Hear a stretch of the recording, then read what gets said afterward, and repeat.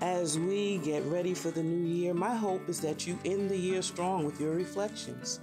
As you reflect, my hope is that you record, journal, or post significant wins and anything that went well. It becomes almost natural to focus on what didn't go well.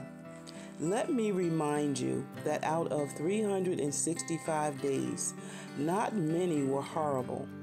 What we have not learned how to do well is to release the bad by acknowledging the emotion of it and moving forward. The only way we're going to move forward is by knowing the promises of God, which are yea and amen. He promised that His mercies are new every morning. Therefore, we have access to better and greater every morning. We don't ignore what's happened. We acknowledge it. We apply the word to it. We get support for it. And the hope is that we move forward stronger. Keep the support in place until you're feeling stronger. Too often, we're rushing forward and not realizing that we're carrying the last thing with us along with the new thing and becoming overwhelmed.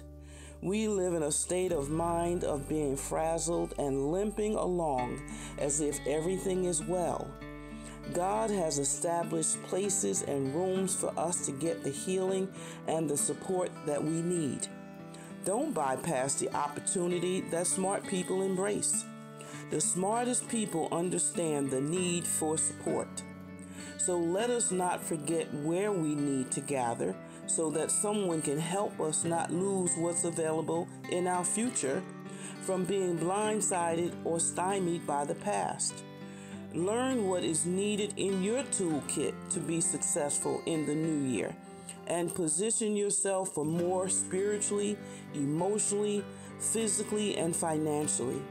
Commit the time to you to manifest what God has already offered you.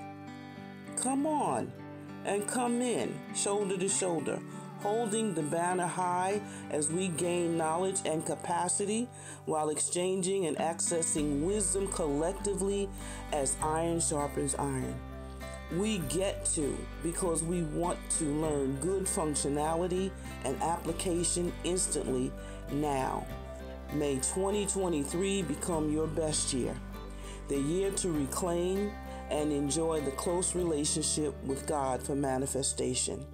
I wish you well, and I hope to see you.